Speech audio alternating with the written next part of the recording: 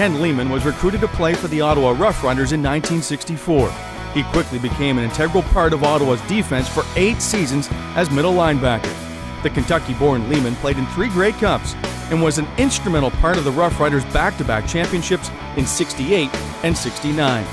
He was a fan favorite, earning their respect for his hard-nosed style of play and determination on the field. That was never more evident than when he played the entire 1968 Grey Cup with a dislocated elbow. Lehmann was a 5-time Eastern All-Star, a 4-time CFL All-Star, and an All-Canadian on 4 occasions.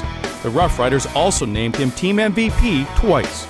He was nominated as the Eastern finalist for the Schenley Most Outstanding Lineman Award 3 times, an award he won in 1968. He was one of the most dominant players at his position. After his 8 seasons with the Roughriders, Lehmann spent 1 more year playing with the BC Lions before ending his CFL career. At the time of his retirement, Lehmann held the record for most block kicks during a regular season game with 2.